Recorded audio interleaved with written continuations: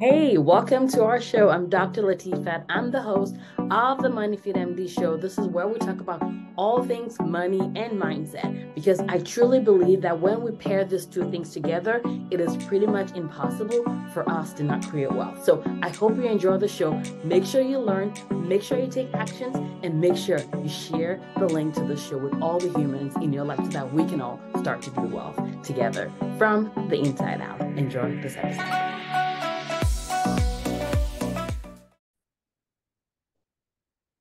Hey guys, how are you doing? This is Dr. Latifat. I hope you guys are doing well. Welcome to another episode on the podcast. How are you doing, seriously? So I'm doing fantastic because number one, I'm just doing well, period, but also because I'm recording this a week after my book launch. And oh my goodness, first of all, guys, I have to say a huge thank you so much for all the amazingness that happened last week during the release of my book, Down with Broke, The Woman Physician's Guide to More Money and Less Hustle. I was mind blown by all the work that you guys did to get the book out there, to get the book to celebrate with me. And honestly, I'm still defrosting and processing everything that happened during that week. But I want to say a huge, huge thank you. And as my way of saying a thank you, I want to also contribute to the body of work that already exists of how to launch and really write and launch a best-selling book because that's what you guys did. We made bestseller on Amazon within the first couple of like within the first day. And that's a huge thanks to every single one of you guys that are listening. And if you're like, what are we talking about? We're talking about our book, the bestseller, Done with Broke. It's a book that I wrote for women physicians, but I've been getting feedback even from non-physicians. I have some men that I've read the book as well, and it really is digging into our relationship with money and how to, the secret recipe, in my opinion, of how to manage our finances like the CEO that we are. And it's not about like doing things the old way or like bro finance and all that stuff. It's really about learning how to do it in a way that's different, in a way that's unique. And I've found that having a good relationship and changing our relationship with how we think about money and really learning the timeless principles around wealth building is the way to get there. And so that's what I wrote in this book for you guys. So if you haven't grabbed it yet, what the heck are you doing with your life? Go right now, stop, go to Amazon.com, type in Down with Broke, and go buy your copy. You will thank me later. I'm seeing the reviews already. If you already left a review and it's not showing up, be patient. It takes about 1 to 3 days from what I'm seeing, usually like 2 days, but there was some that took a little longer. But if you read the book, if you've loved the book and you haven't left a review on Amazon yet, please, please, please go do that. It helps other people get your opinion about whether they should buy this book or not. And if you think this body of work is important, if you learn something by reading the book, then I really would love if you could leave us a review. So I'm excited about this episode today because I really want to give back to you guys because I do believe that most of you guys that are writing this, listening to this episode or watching this episode may decide that you want to have a book. Maybe you're already thinking about it and you're like, okay, how should I do? What should I do? I want to share with you the stuff that I learned throughout this process and what I believe helped me in terms of writing the book that I love and also being able to market it. And again, marketing a book is a lifelong thing. Like you're gonna keep doing it. But at least I can share with you guys while this information is still fresh in my head about how I was able to go from where I started from to where I am today. So for those that don't have a good background about me yet, I'm Dr. Latifat. I'm a GI doc. I'm also the founder of MoneyFit MD, which is a platform that is committed to equipping and empowering women physicians to have money and have true financial freedom. Not like fake financial freedom, but true financial freedom, which is a combination of money and the power of our mind. So that is what I do. And I do that through this podcast here that you're listening to. I do this through the Money Fit MD programs that we have, which is the Money Coaching School for Badass Women Physicians. This is a 12-month program focused towards women that want to wealth build. So it's towards buying, ownership, organizing our finances, and it's really high level stuff. If you need help with the lower level things, we do that as it comes up. But these women are, their eyes are on wealth building. It's like how to, the top line, optimize the bottom line, and really learn how they can live their life of freedom and create their own rich or wealthy life, right? That's what that's about. I also have a smaller program that most people don't know about yet because I haven't actually launched it or talked about it in like 2 years, but there's been a lot of demand for it and I'm bringing it back. And this is our 8 weeks course, which is called the Money Boss Academy. We are having women physicians go from wherever they are to becoming money bosses in 8 weeks. And we do this by giving them the curriculum that they need, this high impact, high yield educational content, so that regardless of where you're starting from, whether you're like, I'm living paycheck to paycheck, or you're like, okay, I'm doing okay, but I need to learn the basics. If that's your, maybe you're doing well and you're like, you just need to, I want to learn from you, Latifa, then I invite you to, check it out. You can send us an email, moneyfitmdhelp@gmail.com, moneyfitmdhelp@gmail.com, because I don't know when next we're going to be launching it. Anyways, depending on when you listen right now, we are going to be having a cohort that is starting May 17th. So if you want to be a part of that cohort, make sure you send us an email urgently so that we can get you in. It's 8 weeks. It's literally, it has the potential to change your life. I've taught this curriculum to dozens of women physicians, and the feedback that I've gotten is like crazy ridiculous. So if you want to learn money, if you want to be a money boss in 8 weeks, that's how you do it. So go check it out, but send us an email. You can send an email to moneyfitmdhelp, or you can go to my website, contact me, and we'll find a way to get you in. We don't have a, like a whole landing page for it and all that stuff. We really are getting it to the people that need it, people that want it, and people that are in our community. So if you're not in our community yet, you may not hear about it, you may not have known about it, but send us an email and we'll get you in. So those are the things that I do as my way of making sure that I help the next generation of women. We normalize these conversations around money, and we really help women physicians live the life that we want. So back to the book. Let's talk about that. So number one is, why did I write the book? I wrote the book for multiple reasons, but the main reason why I wrote the book is I wanted the information that I have about money, sort of like the basic foundation. I wanted this to be able to be more accessible. I wanted more people. I wanted more women to get it. I wanted more women physicians to get it. That's why I wrote the book, so that, someone can pick the book, read it within like a couple of days, and know that they have something tangible that they can start building from. That's the whole point of the book. So that was the external reason why I wrote the book. There were some internal reasons why I wrote the book as well. And in general, whenever I'm talking about doing things like having goals or whatever, it is so important for you to have both the external goal and the internal goal. The external goal is the people that I want to help, the women that I want to impact, improving the next generation of women physicians, helping the people that have been unfortunately stormed by traditional financial advice and education, and it's not working for them. Those are the people that I'm here to serve. These are the people that are like, you know what, sometimes I feel like banging my head against the wall. People keep saying it's all math, but I'm not getting it. Like, you are the people that I'm here to serve. And so that is the external reason why I wanted to do this book. But the internal reason why I wanted to do this book is, number one, is I wanted to give, right? I love giving. Giving is what I do. It's who I am, to be honest with you. And so this is another way that I could give and leverage my writing without needing to exchange my time for helping all the time. So now that I've written the book, hundreds and thousands and, tens of thousands of people can read the book without me having to sit down and talk to them one-on-one.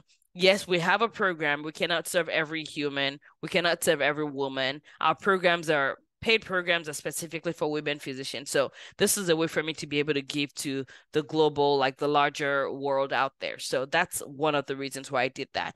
The other reason why I did was, I've had this thought for a long time that I'm a bad writer.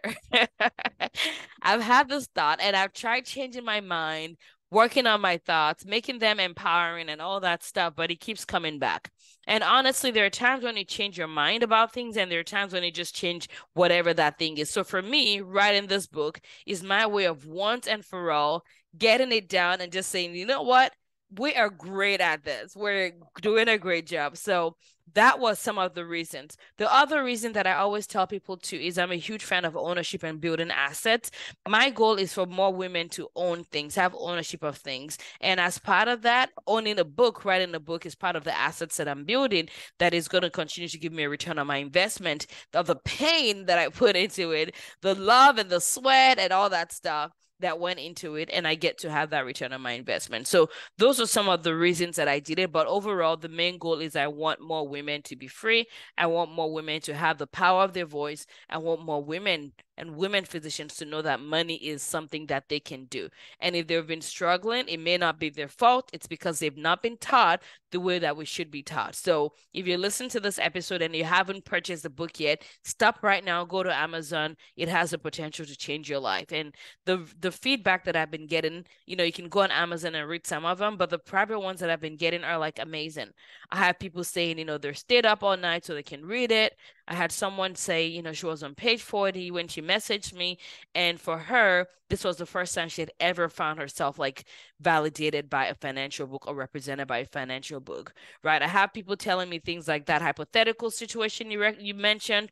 That case is not hypothetical. It is me. You read my life. Like you're looking like it has been mind-blowingly amazing and humbling. And I know that this book is going to do what it's meant to do in the world. So go check it out.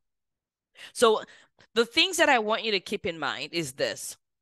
If you are someone that knows that you want to write a book, do it. Like you can, one of my clients, Dr. Manisha, said something. She said, you can try what you want to try and avoid your dreams, but it's going to keep coming back to you. So if you've been getting that urge that you need to write a book, it's time for you to just get over it, get it done so that you can move on to other things because it's not going to leave you. It's going to keep coming and you can keep pressing the snooze button, or you can do what I do and just get with it and figure out how to do it in a way that works for your life. So in terms of timeline for me, I decided that I wanted to write this book about a year and a half ago. So at that point, the question was, number one, is this something that I want to write myself or not write myself? Because you can hire ghostwriters, people to write the book for you.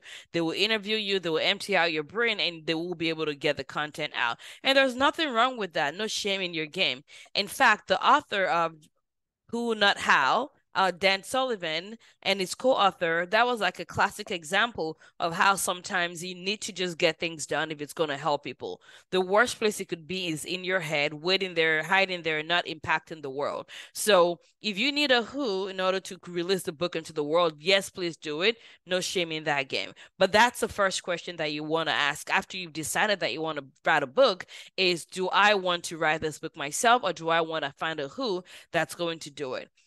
That's why it's good to clarify your goal because for me, my goal was really clear. So in order for me to actually knock it out once and for all, the fact that I'm not a good writer, that sentence in my brain that's been stuck there, it's almost like, PTSD from college, sitting down in the bathroom and crying over English papers. I did excellently. I got an A in the English class, but I cannot get that memory out of my head. So essentially, you need to decide what your goals are, and that's going to make that decision of whether you want to write it or whether you want to have someone write it. Straightforward. The other thing to keep in mind is if you write a book, there's a very good chance you will write another book. So if you're like, okay, I would like to write this book myself. However, the practical part of my life is that I'm having a hard time creating the time to be able to do it myself. That may be another reason for you to consider who that can partner with you. So again, I decided that I was going to write the book myself.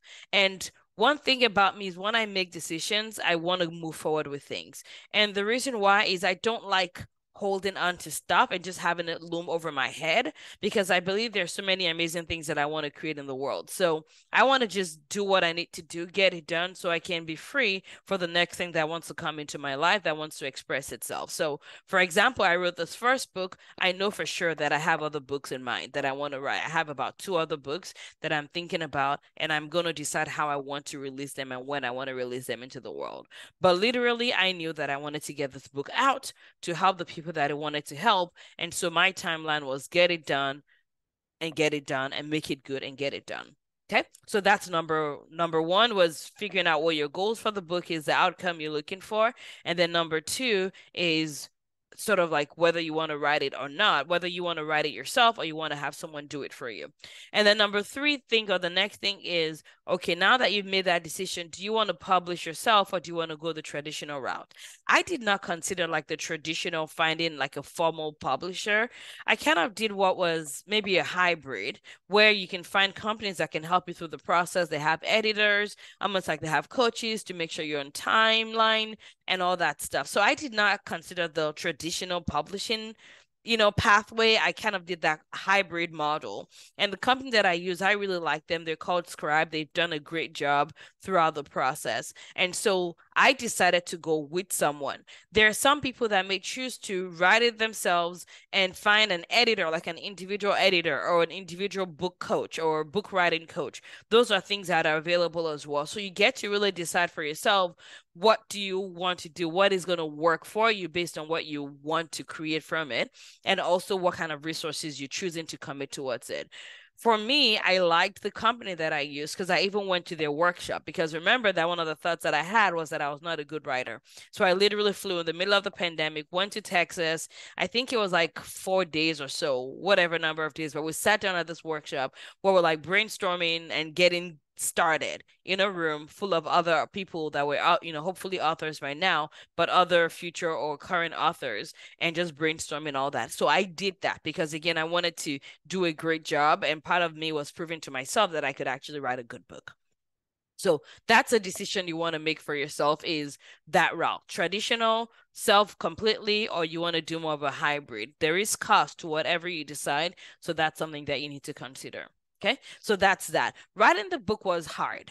It was hard. And I'll be honest with you guys, the content was not the hard part. It was the maintaining the momentum of writing it, right? When you're writing a book and doing something that is a long project, there are times when you may get tired. And I don't like reading my own thing that I've like, I don't even read my own emails that I write many times. Like, I have to be intentional about doing that. So the idea of like writing and reading and rereading and reading in my own book was like, oh my goodness, I'm going to pull my eyebrows out, which I didn't do. But the beauty of the people that I worked with was that set that expectation that there are going to be times during the, your writing cycle when you really are in this pit of hell where you're like, I just cannot push further. And there were times when I questioned myself where I'm like, do I really want to do this? This is hard.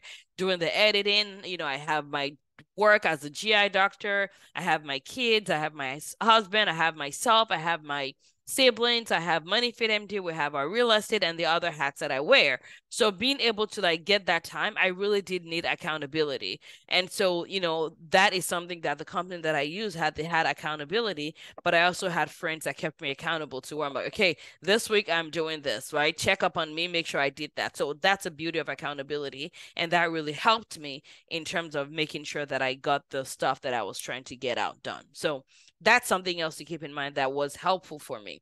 But eventually I was able to make the push to finishing the book and going through the editing. So what we did was I did an editing process and they did also multiple editing processes as well to make sure like the stories were connecting, the stories were not redundant.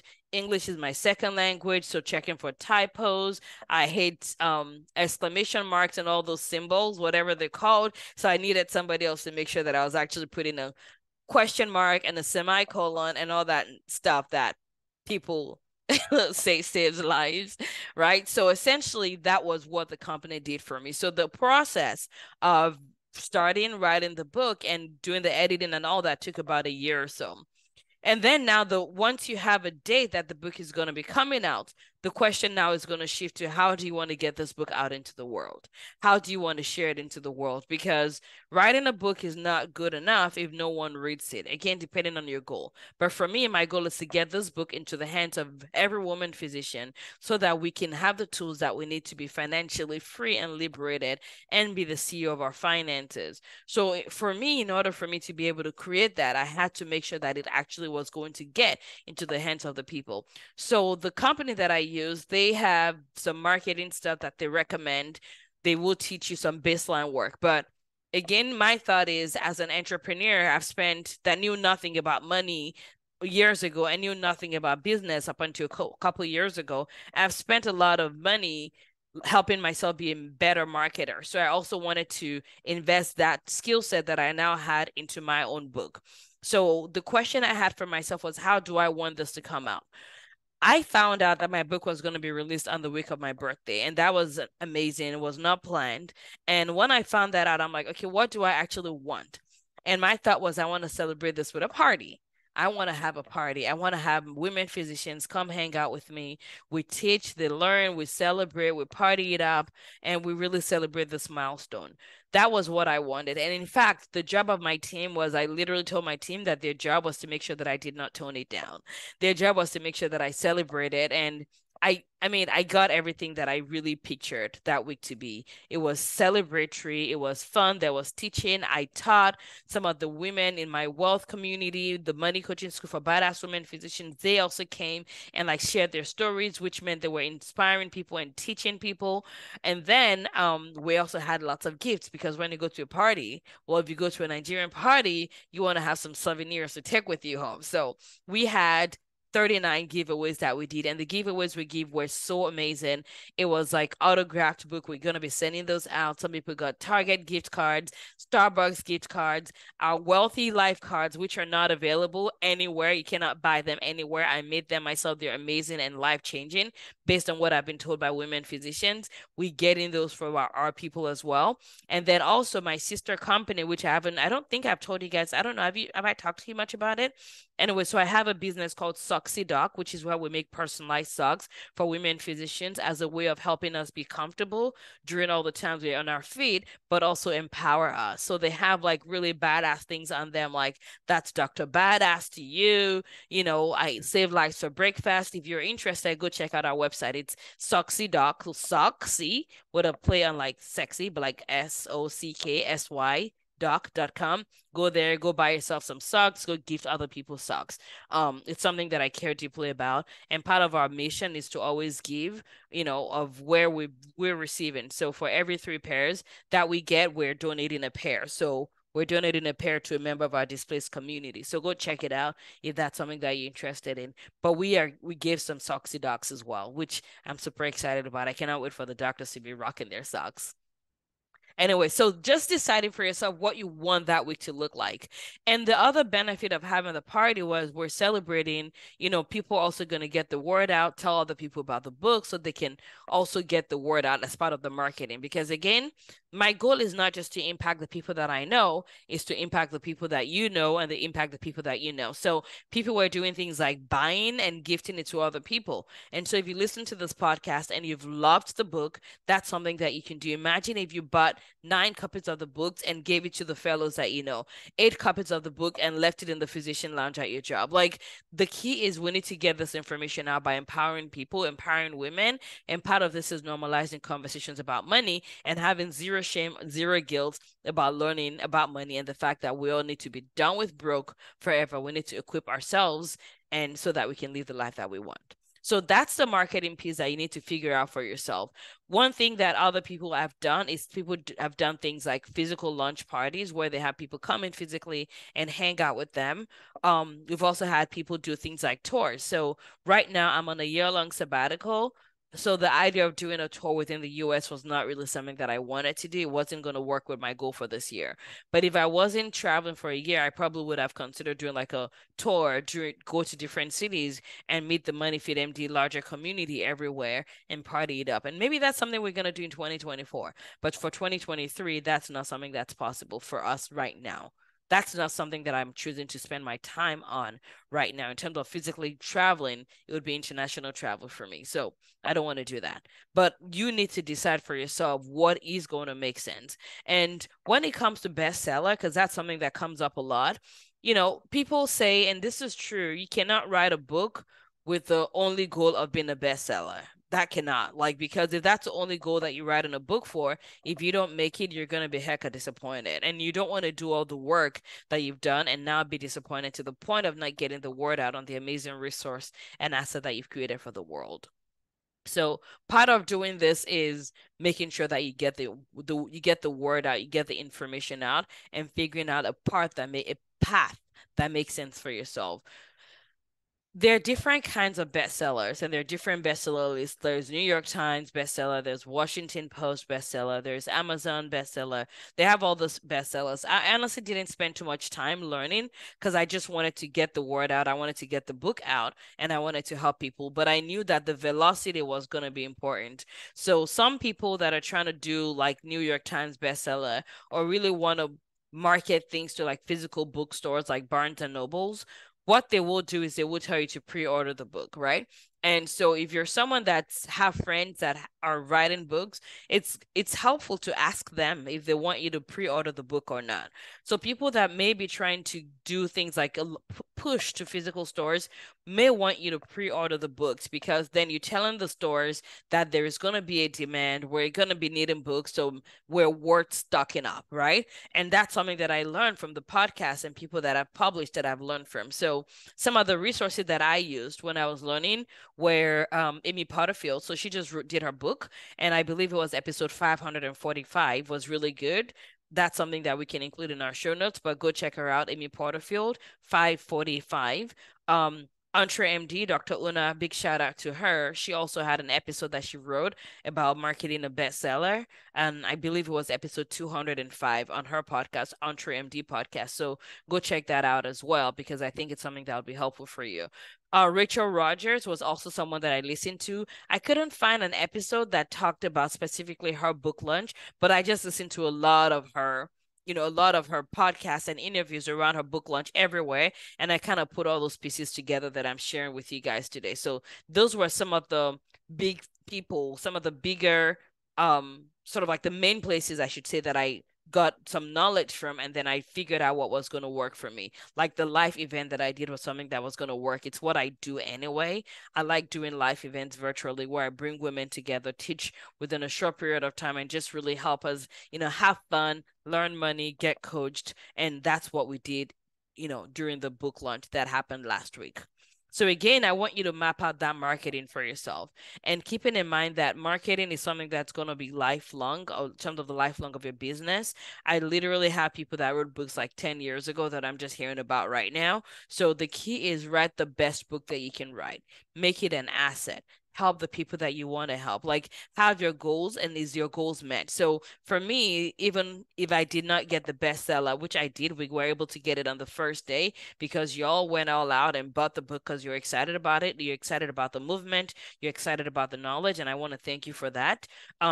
But the key is knowing what your goals are and making sure that it's external and internal. So if I did not do the bestseller stuff, if I did not meet that, sorry, for those that are watching on video, it's gotten a little darker. So the light is like, and my back is shining. I look like a star. But y'all get what I'm saying. Just listen for the important stuff that you want to get from this and ignore the star that's shining in my face right now. But anyway, so that's the key. Market the book in a way that is authentic to you.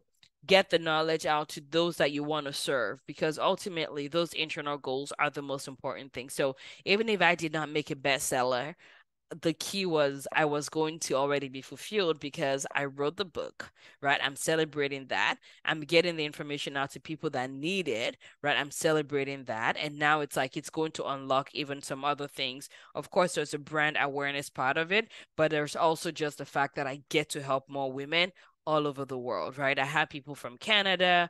I mean, actually, inside our money community right now, we have people from Canada, from Thailand. I've had someone from Nigeria, of course, different parts of the US, Hawaii, right?